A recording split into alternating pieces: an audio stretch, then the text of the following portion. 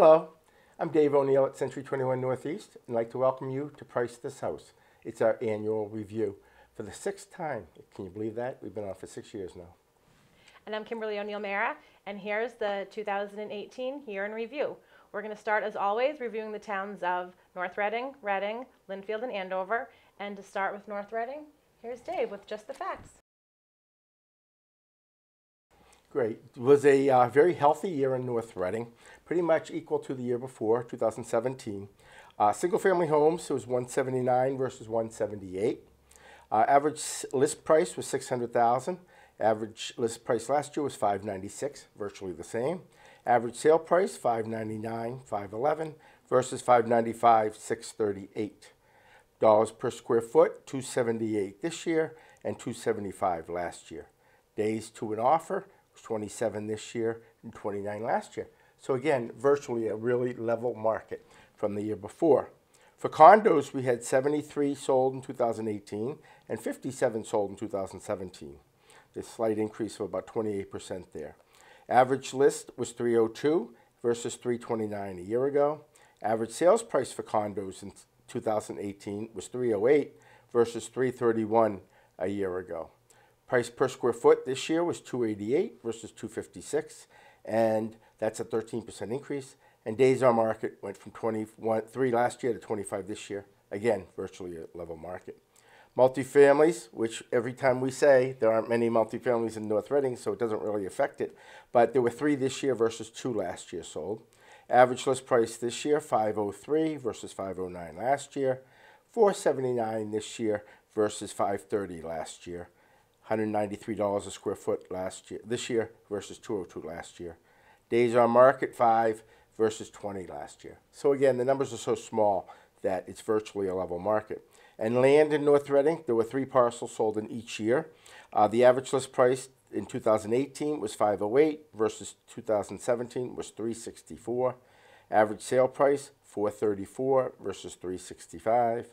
And days on market for 2018 is 72 versus 2017 195. Again, those percentages change big when the numbers are so small. So just keep that in mind when you're looking at these numbers. Kim, back to you. Thank you. Now for a review of the 2018 market in Reading. For single-family sales, we had 222 units sold compared to 256 a year ago. That's a 13% decrease. The average list price was $647 this year versus $619 last year, so that's actually a 5% increase, which is nice to see. And the average sale price was consistent at $656 for this year versus $633 for last year, which is a 4% increase this year over 2017. The price per square foot this year was slightly up to $313 versus $306 last year. That's a 2% increase. And the days to offer were 21 versus 20 last year. So virtually the same, however, very strong to have your days to offer be 20 and 21. The condo market actually decreased a little bit last year.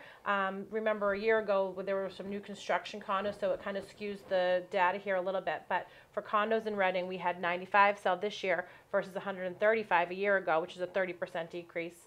The average list price was $428 this year versus $443 last year, which is a slight decrease of 3%. And the average sale price was $428 versus $445 last year, which was a 4% decrease. Price per square foot stayed pretty consistent at $327 this year versus $326 last year. And the days on market was 23 this year versus 34 a year ago, which is a 32% decrease. Multifamilies, they have a few more there than in North Reading. We had 10 sell this year versus 11 last year, which is just a 9% decrease. And the average list price this year was $647 versus $591 a year ago, which is a 10% increase, which is again nice to see. And the average sale price was $636 this year versus $582 last year, which is a 9% increase. So a solid market in Reading. Price per square foot also stayed consistent with multifamilies at $236, both this year and last. And the days on market were 62 this year versus 25 last year. Sometimes with new construction, your days on market can increase because you put it on market before the house is even framed. So that skews the data a little bit there. For land, there was no land sold in Reading this year or last year, so I'll turn it back to Dave to talk about Lynnfield. Okay, we're going to go over to Lynnfield now. 2018, there were 151 homes sold versus 2017, 157. Again, it's only a 4% decrease, but it's virtually the same. Average list price in 2018 was $736 versus $727 in 2017. Average sales price in 18 was $728 versus $712 a year ago, just a 2% differential. Price per square foot is $281 for 2018 versus $276 for 2017. And days to offer, 37 in 2018 versus 35 in 2017. Again, pretty much even the whole way through. The condos were down a little bit in 2018, 21 versus 30 in 2017, and that was a 30% decrease, but there was a lot of new construction the year before. Average list price this year was $551 versus $563 a year ago. Average sales price of $542 versus $561 a year ago. Price per square foot, $298 versus $284. And days on market, 88 in 2018 versus 54 in 2017. So that was a little bit of a bump up, but the pricing and everything is about 2% differentials. Multifamilies, non-existent in the town of Lynnfield, so we can just skip right past that section. And for land, in 2018 we had 2 parcels of land versus 4 in 2017. Average list price, $435,000 in 2018 versus $624. Average sale price, $405 in 18 versus $578. And again, days on market, 295 for the 2 in 2018 and 34 for the 4 in 2017. But you never know exactly which, because it's a small number of properties, which is going to skew the percentages that you see on the board there. Exactly, thank you. And now for Andover, the 2018 number of homes sold for single families was 346, down a little bit from last year of 375. That's an 8% decrease. The average list price was up, however, to $763 versus $699 a year ago. That's a 9% increase, which is fabulous to see. The average sale price was $754 versus $696 a year ago, so an 8% increase in sales price there. And the price per square foot stayed exactly the same, $257 for both years. Days to offer was down a little bit, but pretty much even 34 this year versus 36 a year ago. So a very strong market in Andover. Condo sales were about flat. We had 151 this year versus 152 last year. Obviously a slight decrease. The average list price was $396 versus $414 a year ago, so they went down about 5%. And the average sale price went down also to $396 this year versus $411 a year ago. That's about a 4% decrease. Price per square foot was $282 this year versus $268 last year, so that's a 5% increase. And days on market was fairly even at 46 this year versus 40 a year ago. That's a 15% change. Multifamilies, we had 4 sell this year versus 8 a year ago, so that's obviously a 50% decrease. The average list price was $479 versus $487 a year ago, so that's a 2% decrease this year. And the average sale price was $489 versus $483, so that's a 1% increase. The price per square footage was $175 this year versus $208 a year ago, so that's a 16% drop. But again, when you're talking about 4 units, it's hard to look at the percentage. Days on market was 24 this year versus 13 a year ago. There was no land sold in Andover this year compared to 5 sold last year. Last year there was an average list price of $1.4 million and an average sale price of $1.33. But that was the Elm Street, the big development, the big parcel of land, so that really skews all other land comparables. And again, there was none this year, so not even worth talking about. And so that's just the facts for our 4 towns. And now we're going to talk about the spotlight. We're going to spotlight one home in each of the communities. And for this episode, we're going to look at homes that all hover kind of in that $850,000 range because it's a really popular price point in all 4 of the communities. So Dave, why don't you start off with our spotlight on North Reading?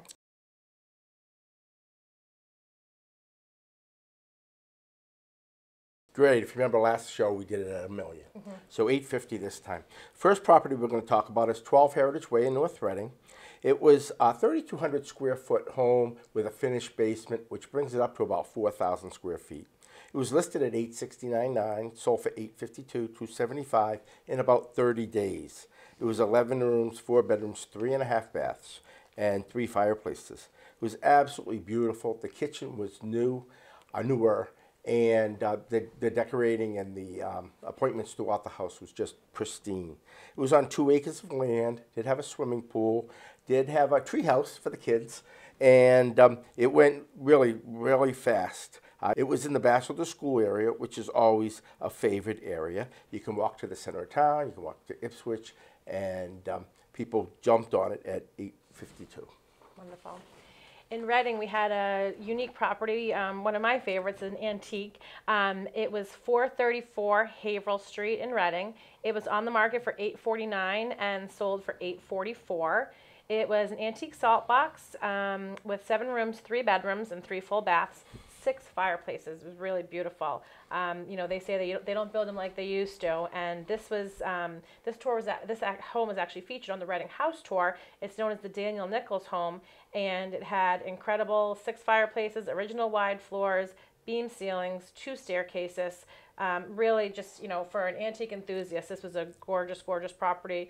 Also had central air and a 2-car garage, as well as a guest house, and beautiful, beautiful gardens. So, you know, antiques aren't for everybody, but for those that appreciate them, this was really a gem, and it was a great sale value at $844. Great. So let's go over to Lynnfield now. We're going to do a condo. It's a detached condo at 46 Green Street. Was on for $849,900, sold for $849,900 in a relatively short period of time, about 30 days. It's new construction of 4,000 square feet. It is absolutely stunning. Appointments throughout. Had gorgeous white kitchen cabinet with an island, stainless, quartz. Hardwood throughout. 4 bedrooms, 2.5 baths. Amazing master spa with his and her walk-in closets. Finished attic, and sits on about 15,000 square foot lot in a brand new 9-lot subdivision. So new construction is always a hot commodity, and to be on a cul-de-sac in a freestanding condo at $850, that's pretty much where you're going to be in any of the local communities. So it's back to you. Great, thank you. And for our Andover location, we chose 260 Chandler Street, which is in the High Plain Woodhill area of Andover. This was a colonial contemporary on the market for $849,900, sold for $835. It's a 10-room, 4-bedroom home with 3.5 baths, including a master, 2 fireplaces, approximately 5,500 square feet on an acre lot. Really had, you know, lots of bells and whistles, including a huge gaming room, walkout garage access, very well cared for, beautiful wraparound porch in the Andover Country Club section of town. It did include a 1,600 square foot lower level, which was the game room and also a workshop and a half bath. But really a beautiful, beautiful home, sold for $835. And that really wraps up our spotlight. We're going to take a short break and come back with the talk of the town. We'll be right back.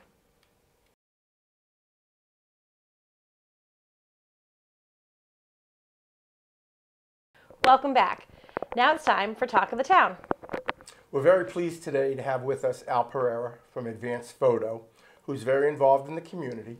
And we just wanted to kind of maybe recap the recent Lighting Up Main Street event and talk about what else is coming down the road. Al, welcome. Well, thank you, Dave. I appreciate it, and it's great to be here. Let's just recap the Main Street lighting, how it got started in your head, and how you progressed and made it to be such a successful event.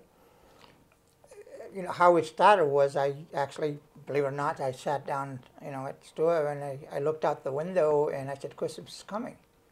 And is it going to be the same or is it going to be different this year? And all of a sudden I started kind of asking my customers what would they think if we kind of lit up Main Street. Mm-hmm. And they looked at me and said, what do you mean?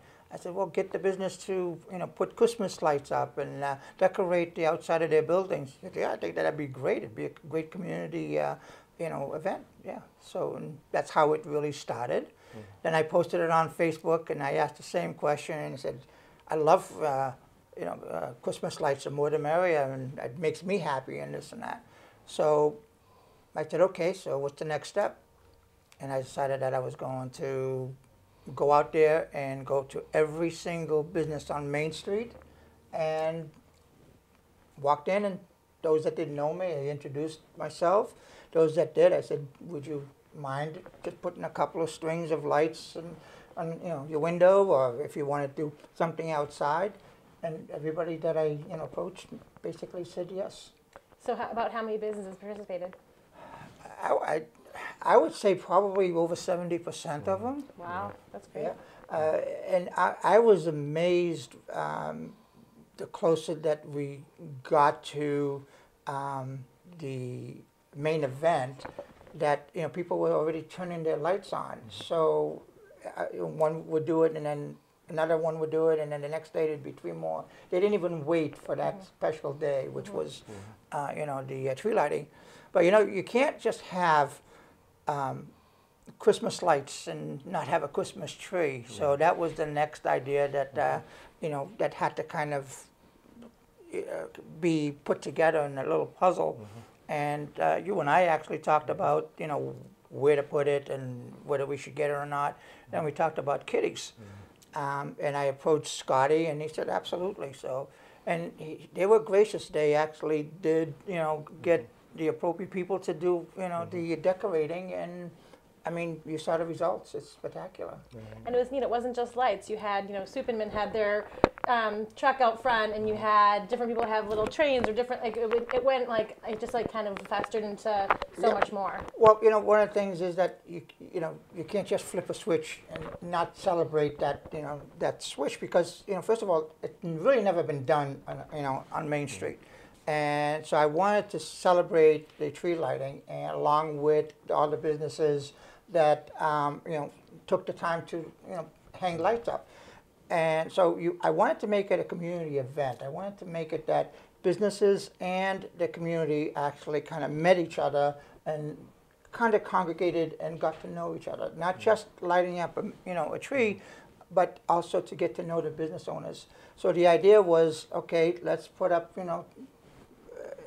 chairs or tents. Let's bring trucks from the companies that have trucks, and get people to know that who you are. Because if you meet the business owners, it kind of makes it now more personal.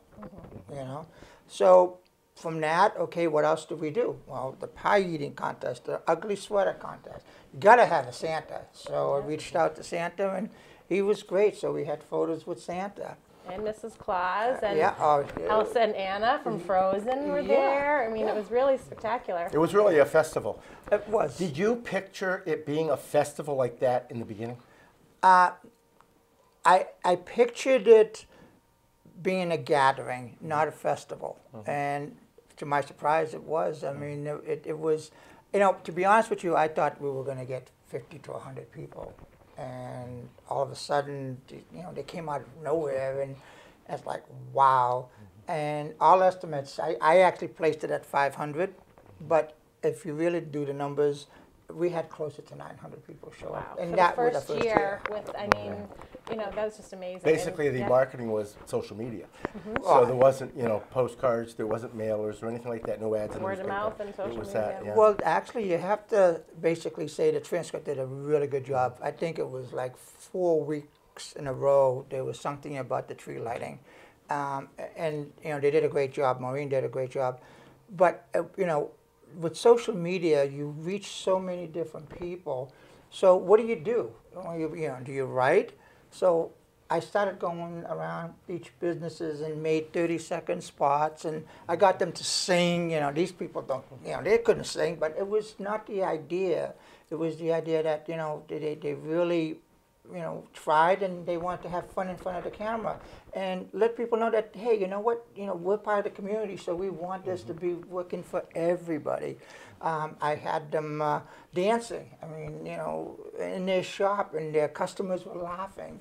So it was exciting, and then to put those together and post it on it and hear the comments, the comments that people were writing, it made me even want to do more.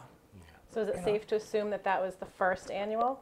Yes. Oh, absolutely. No, there's going to be, I'm excited for next year. I don't want to give up any secrets, but I think you're going to be excited if everything works out. But you know, there's a long time in between, you know, now and Christmas, so we're going to be working on making Main Street a little bit more attractive. We want Main Street to be a not a drive-through, but a go-to place. There's so many different businesses on Main Street that people kind of fly down, you know, going south, and they don't have a chance to kind of, you know, look, because, you know, they've got to get from one destination to another. So a little bit at a time, we're going to change that, and I think it's going to be exciting for North Reading, the community, and even people from other towns, I think, are going to start noticing. So we're going to be working on, you know, a few things. Yeah, I know that you had like the debriefing and a little bit of a committee.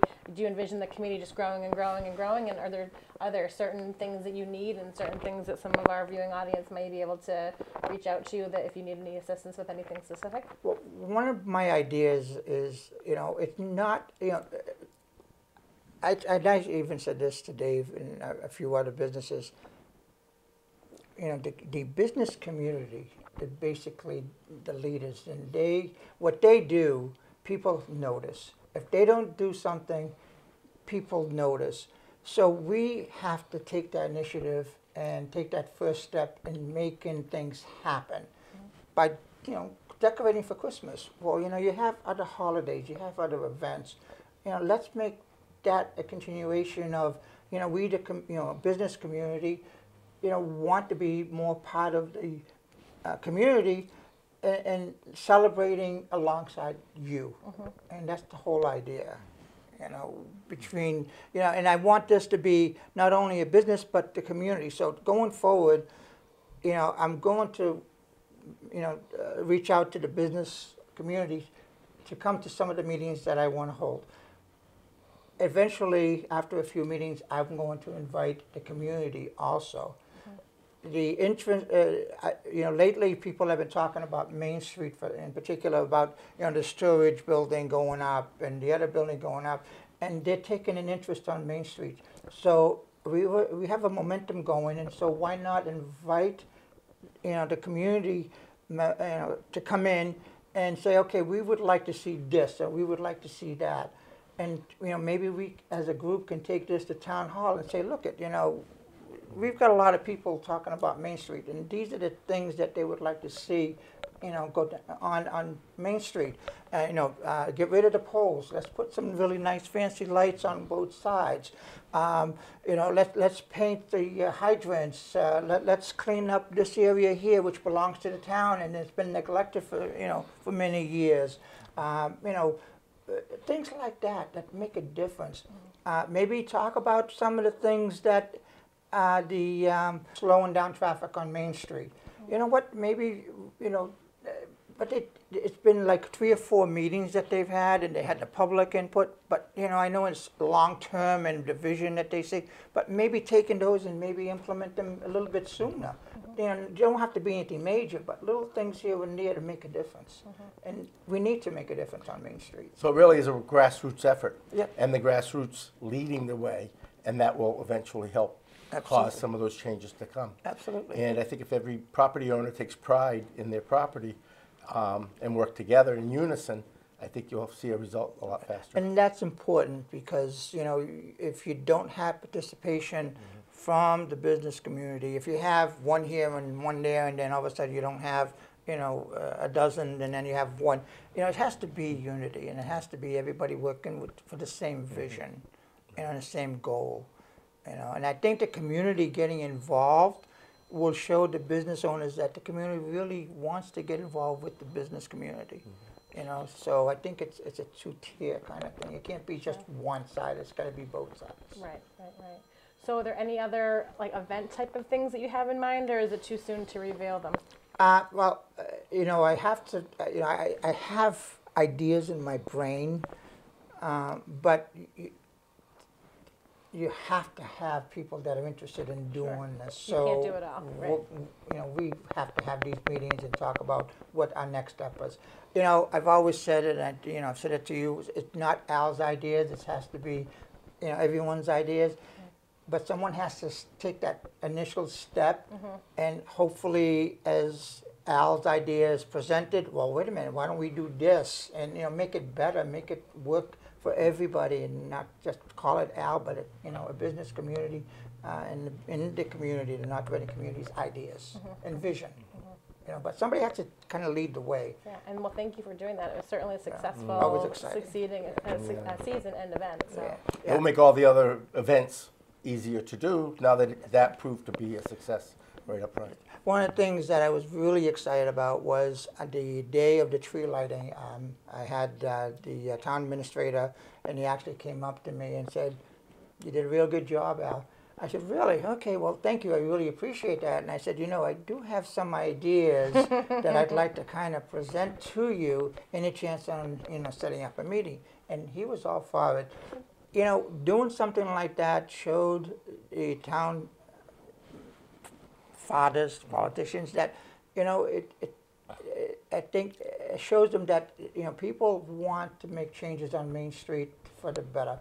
So with that and what happened there, the business community, the community itself, getting together and celebrating something, I think it made them more aware that, they really need to look at Main Street a lot more seriously. It is a community, not just the whole overall community, but Main Street and the businesses are a community in itself. That's correct. So I think that opened up doors for possibly making some changes for the better, for the community, for the businesses as a whole. Well, you should be proud because it really was successful, and people are still talking about it. So Well, thank you. I think I really that's great. appreciate that. Well, thank you very much for your efforts, and Well, thank you thank for you. joining us on Price This House. I- We really appreciate it. This was fun. Thank you. Thank you for having me. Great. I Thank think you. that wraps it up for today. Thank you very much. We'll be right back.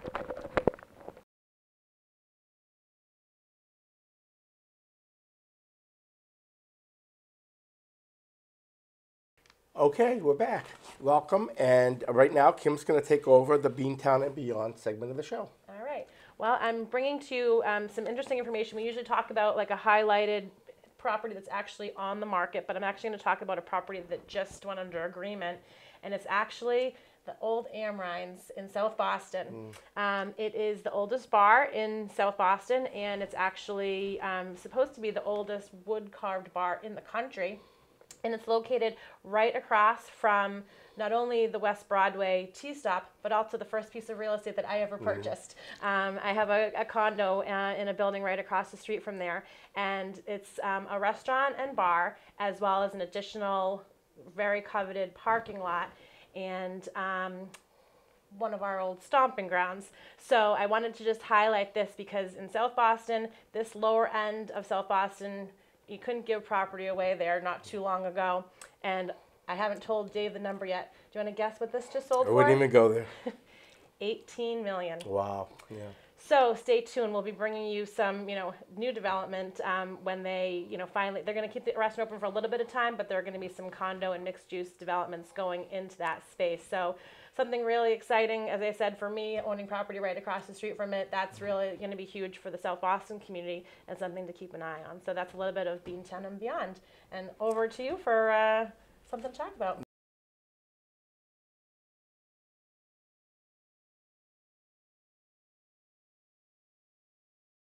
Now we're going to do one property that we wanted to just kind of leave you thinking about. In North Reading, we have new construction. It's about 1,260 square feet of living area on a 3,000 square foot lot. So it's basically a detached townhouse. You have no condo fee, you own the land, you can do what you want, but it's in that style of 6 rooms. It has a fireplace living room, a nice beautiful white kitchen with an island with granite, stainless, has a nice dining area, breakfast bar with sliders out to the yard. Also has 2 big bedrooms upstairs. One is a master with its own private bed, bath, and closet, and the other is a second bedroom with a hall bathroom. And then there's a small guest room or a study up there. So it has forced hot air by propane gas. It has gas cooking, gas fireplace. Has the complete first floor of all hardwood. It is really, really a nice home. It's on the market at $499. I can't remember the last time we had new That's a construction. steal for new construction. I That's cannot remember the last unheard time we of. had 500,000. A few years back, but nothing lately.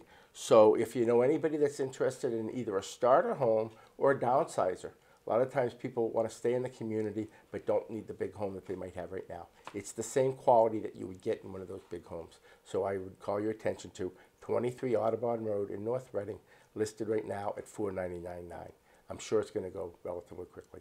Thanks. If you have questions on that property or anything that we've talked about today or anything in real estate in general, please feel free to reach out to us at price.thishouse@century21.com.